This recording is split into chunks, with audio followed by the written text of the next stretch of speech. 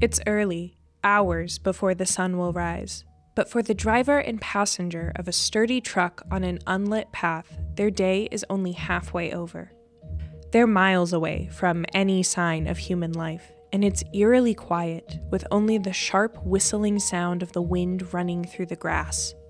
The driver keeps their eyes on the dirt path ahead, driving at a slow pace so as not to miss anything.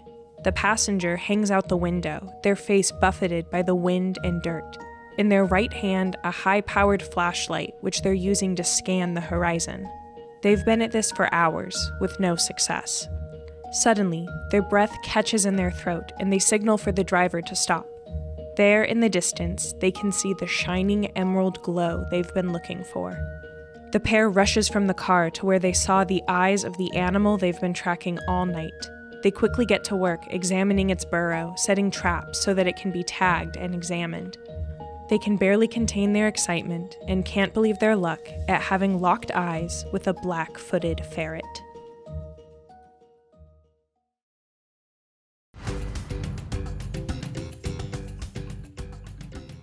Hello and welcome to the Sedgwick County ZooCast Bite-Size Bonus. I'm your host, Emily Bishop, and in this mini episode, we'll give you the zoo scoop on the efforts to reintroduce the black-footed ferret to its natural habitat.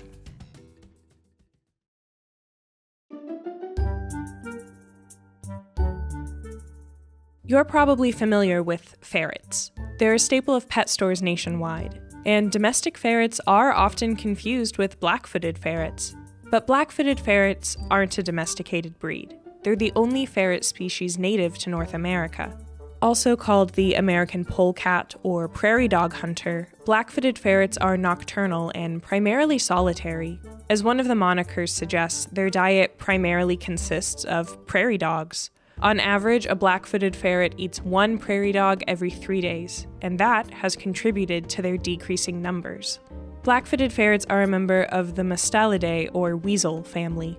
On average, they're just under 2 feet long and weigh around 2 pounds. Their short, sleek fur is yellowish, with a white underside and faces. They also sport a black mask, black tipped tail, and of course, black feet, which is where their name comes from. At one point, black-footed ferrets could be found in 12 states across the central US, as well as parts of southern Canada and northern Mexico. Today, they occupy less than 2% of their original range. Their diet of prairie dogs is part of the reason their population has decreased. Over 90% of a black-footed ferret's diet consists of prairie dogs, which means when the prairie dog population decreases, it directly affects the black-footed ferret population. Prairie dog habitat is severely affected by urban development and human-animal conflict, mainly direct removal by farmers. The spread of sylvatic plague also contributes to decreases in prairie dog and therefore black-footed ferret populations.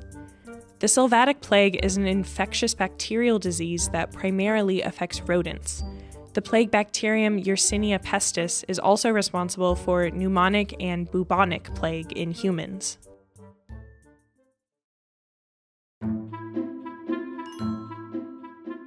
Throughout the 20th century, black-footed ferrets continued to decrease in population and were declared extinct in 1979. But 2 years later, a wild population was discovered in Meeteetse, Wyoming. A captive breeding program was then launched by the United States Fish and Wildlife Service. Currently, there are 30 black-footed ferret reintroduction sites across North America. Kansas's reintroduction site is located in Logan County, in the northwest part of the state.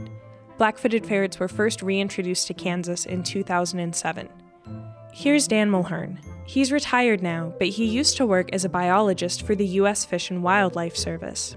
And he was present at that first black-footed ferret reintroduction way back in 2007. Well, that's kind of always the question, isn't it? Why do we do these things? Why do we try to conserve these species? And there are probably as many different answers to that as there are people who try to answer it. I lean more into the camp of these species were here before we were. You know, the ferrets, the prairie dogs, all of it. They were here long before we were, and they would still be here in good numbers if not for things that we did. So Congress, back in the 70s, passed this law, the Endangered Species Act, and said, you know, we're going to identify these species that are in trouble because of human-caused impacts, And this agency, the Fish and Wildlife Service, is going to take the steps it needs to recover and protect these species. So that's why we're doing it, is because it's our legal mandate to do it. Once we've identified a species that's in this much peril, we are obligated as an agency to try and recover it. You know, philosophically, where you fall on that spectrum of are they valuable, are they not valuable, you know, to me a species has value just because it's there in the first place. And it was there for a reason. Just like people we're here for a reason. You know, we came about through this whole process of this natural world developing. And so I think they have as much right to be here as we do. And so I feel like we need to do the things to try and undo some of the things that we as people have done to them to cause them to be imperiled in the first place. And the efforts to reintroduce the black-footed ferret have been successful. Fish and Wildlife Services started with 18 ferrets, and from those ferrets, fewer than 24 ferrets. The population has grown. There are now approximately 300 individual ferrets alive in the wild. Now, let's return to the sturdy truck on an unlit path where our episode began. These surveys aren't just a head count for the black-footed ferrets. They're a checkup on their health as well. Basically, we go out in the middle of the night and we survey the land and look for ferrets, and once we find them, we go out and try and capture them in traps. Once we have them in traps, we can anesthetize them and assess their health, and then we also can give them some vaccines such as plague and distemper, and that will ensure that their health and longevity while they're in the wild. And yeah, overall we can assess how the population is doing and finding any wild-born kits. So it's really, really important to survey the population here in Kansas. That was Dr. Heather Arns, a veterinarian at the Sedgwick County Zoo who aids with the reintroduction efforts. This year, she was able to examine a ferret who was unchipped, meaning it was born in the wild. This is proof that the vaccinations and surveys and conservation are making a difference. Here's Dennis Dinwiddie, the Director of Conservation at the Topeka Zoo. So black-footed ferrets are proof that we can save a species if we simply decide to do so, if we know that we need to put the resources into it and are willing to do that. These guys are the proof that we actually can be successful at that. So one more reason that most people might not think of for why are they so important, why is the conservation of black-footed ferrets so important? Because they are one of the species that taught us that we can save a species. Every year, the black-footed ferret population increases, and with any luck, they will one day be removed from the endangered species list.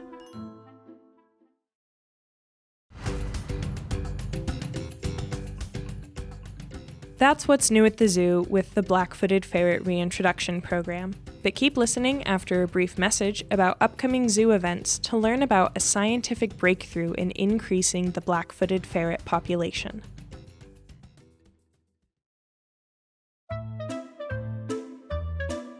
Follow the white rabbit to a land of wonder at this year's Wild Lights. Come face to face with one-of-a-kind Asian lantern sculptures.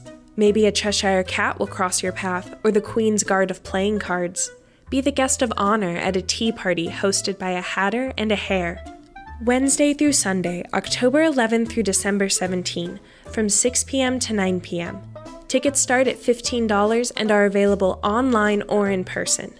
Journey through the looking glass at Wild Lights.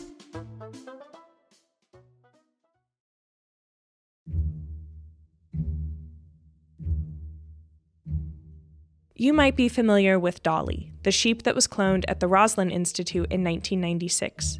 But did you know she's not the only mammal to be successfully cloned?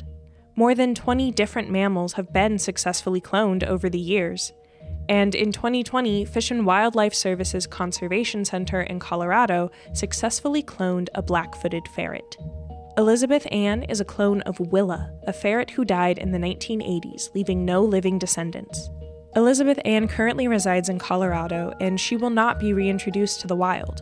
Instead, she's under scientific observation to see how cloning could be used in the long run to help increase the wild black-footed ferret population.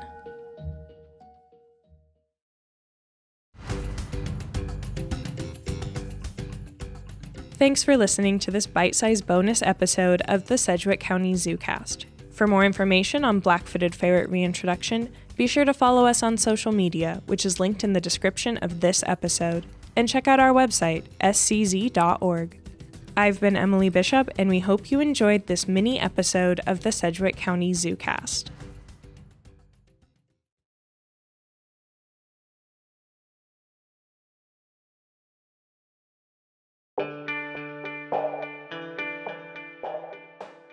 July 5th, 2018, Buffalo, New York.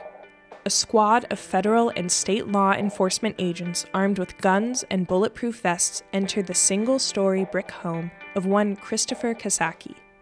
This isn't Kasaki's first run-in with the law. He's served probation for felony forgery in the past, but this run-in with the law will have much more dire consequences. Agents enter the home, making their way to a sunroom. They can smell it before they enter the room, a pungent ammonia smell that hangs in the air. Experts trained in handling dangerous exotic animals follow the agents inside. The sunroom holds 6 exotic cats, 2 caracals, and 4 servals.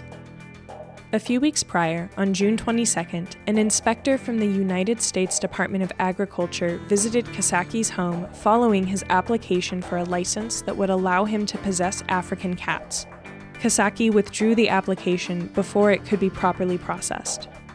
Upon arriving at the home, the inspector found 8 caracal and serval kittens, one in a crate and so sick and thin that its hip bones and ribs protruded from its skin, a depressing and disgusting situation.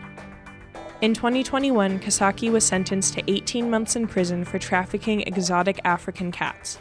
Through his website exoticcubs.com, he sold dozens of African cats, advertising them as excellent pets that will cuddle and love the people around them.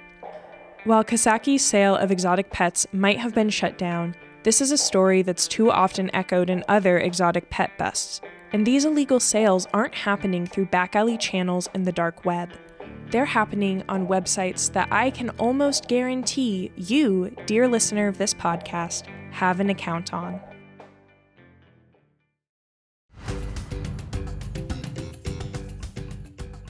Hello and welcome to the Sedgwick County ZooCast Bite-Size Bonus. I'm your host, Emily Bishop, and in this mini episode, we're giving you the Zoo Scoop on the #NotAPet campaign.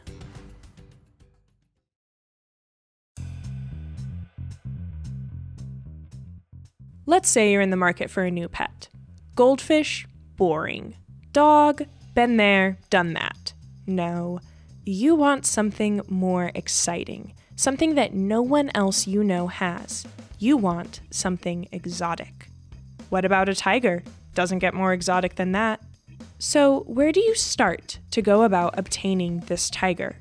Well, you go to, of all places, Facebook. In a 2022 article, Vice reported that it took their team less than 24 hours to order a tiger on Facebook. 24 hours and half a dozen messages, and they were able to find a seller through a public Facebook group. If the price is right, you get it, the seller said in a voice note. The sale was set to take place in Yangon, the capital of Myanmar. We will make payment in cash. If you confirm and we have the tiger, I will call you. When perusing Facebook Market for a lightly used car or treadmill, there's a pretty high chance you'll also scroll by a listing for some kind of exotic animal being sold through pet trafficking. And Facebook knows this is happening. They announced that they would be cracking down on wildlife trafficking and partnering with conservation groups to help remove animal sales from their site. And they've begun banning accounts connected to animal trafficking. A few years ago, Facebook and Instagram joined the Coalition to End Wildlife Trafficking Online, taking a pledge to cut online animal trafficking by 80% by 2021. This would be great if Facebook actually followed through.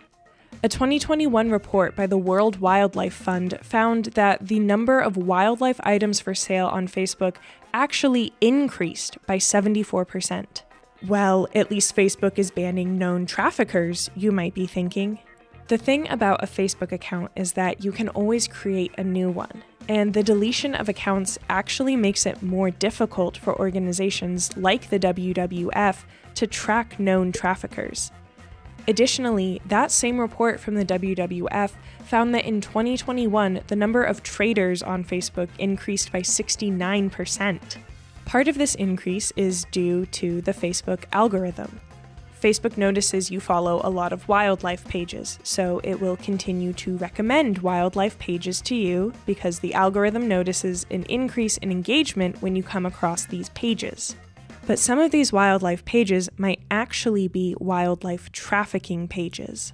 Over the span of a few weeks, researchers noted that Facebook made 95 wildlife-focused recommendations to them through notifications and the Suggested Groups feature. Of these posts, 76% were posts about selling or buying live animals. This is pretty heinous, and you might be thinking, why would someone do something like this?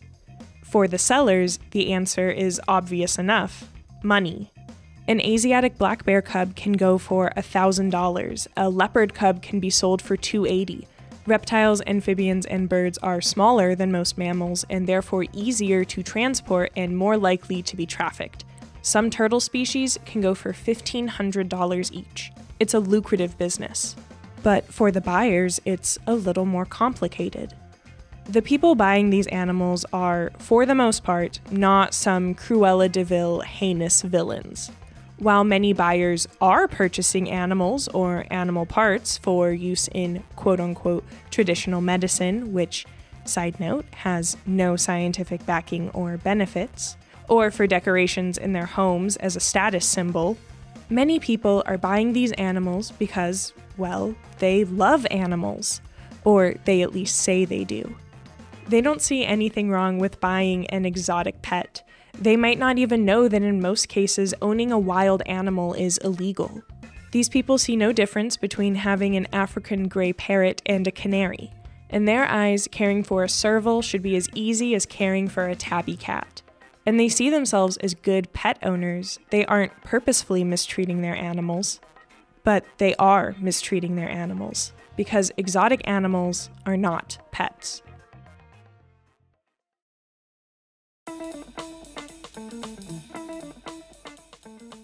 The #NotAPet campaign is working to end the illegal pet trade. The Association of Zoos and Aquariums have partnered with the Wildlife Trafficking Alliance, an international fund for animal welfare, to help educate the public on why exotic animals are not pets. While there are numerous reasons that you shouldn't have an exotic pet, we're going to focus on two main reasons that go hand in hand. First is the animal's journey. Often, the animals being trafficked are captured and taken from their homes in the wild. They're mistreated on the journey from their natural habitat to wherever they're being sold, often being injured or becoming sick in the process. A series of texts intercepted from a 2021 animal trafficking case show a conversation between two traffickers. The first trafficker is complaining about 6 adult toucans he's transporting that won't stop squawking. The response from his partner? Tape their beaks so they do not make noise and tie them up very well. These animals are mishandled and abused when being trafficked. Second is zoonotic disease. A zoonotic disease is any infection or disease that is naturally able to transmit from animals to humans. The way that animals are often transported during trafficking, in tight, cramped quarters, increases the spread of zoonotic diseases between animals and therefore to humans. 75% of new diseases discovered in the last decade are zoonotic, and more than half of all human diseases have zoonotic origins. The HIV and AIDS epidemic of the 1980s was zoonotic from chimps to humans. 2003's monkeypox outbreak was transmitted not from monkeys, but rodents and prairie dogs to humans. And the West African Ebola epidemic of the mid-2010s was the result of sustained contact between humans and bats. There are a myriad of other reasons you should not own an exotic pet. All of this can be overwhelming, and it's easy to feel helpless when confronting an issue as big as animal trafficking. But there are things that you can do that make a difference. One of the easiest things you can do is being conscious of the social media content you're engaging with. The next time you see a reel or a TikTok of an exotic animal, ask yourself who is posting this and why.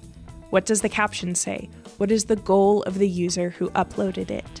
By being smart about how we're engaging with content online, we can ensure that we aren't promoting illegal or harmful activities. You can also be an advocate for wildlife. Talk to your friends and family about why certain animals don't make good pets. If your friend is telling you about how they want to buy a lemur or macaw, start a dialogue with them about why that isn't in their best interest or the best interest of the animals. If you're craving more information on this issue, or if you want to take the pledge to be an animal ally, visit notapet.net. By just being more educated on the issue of animal trafficking and the illegal pet trade, you're already taking strides to help end the problem.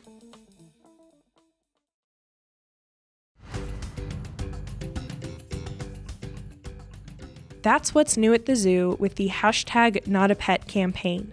But keep listening after a brief message about how the zoo makes holiday shopping easy to learn about the most heavily trafficked mammal.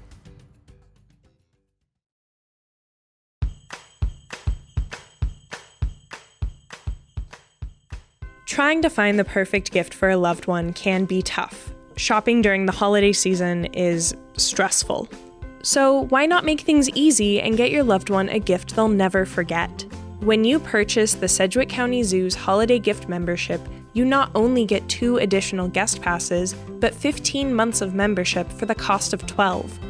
Enjoy unlimited visits to the zoo, early entry, discounts on special events, and early access to the Sedgwick County ZooCast. Visit scz.org/membership and select the holiday gift membership option to get started. This year, take the stress out of holiday shopping and give the gift of membership.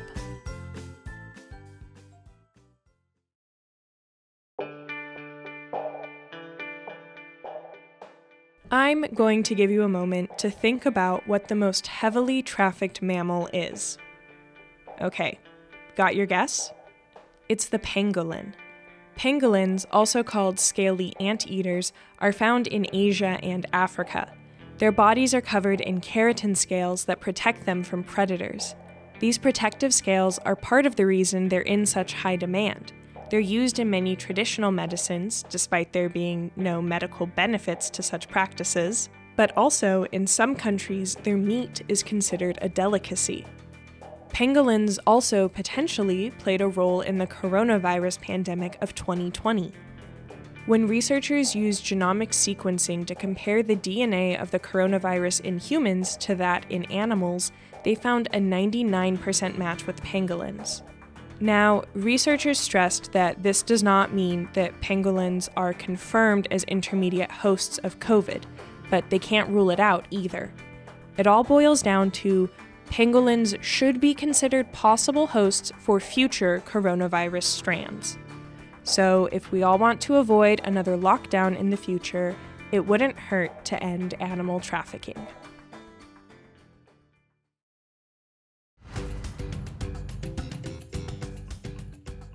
Thanks for listening to this bite-sized bonus episode of the Sedgwick County ZooCast.